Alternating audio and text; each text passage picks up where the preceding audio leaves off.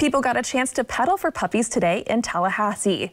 Cycle Bar hosted their first charity ride to benefit Champ's Chance Dog Rescue. Riders paid $20 to spin to dog-themed songs like Who Let the Dogs Out and You Ain't Nothing But a Hound Dog. Chris Goslin, owner of Cycle Bar Tallahassee, says the cause is personal to his family. We fostered dogs.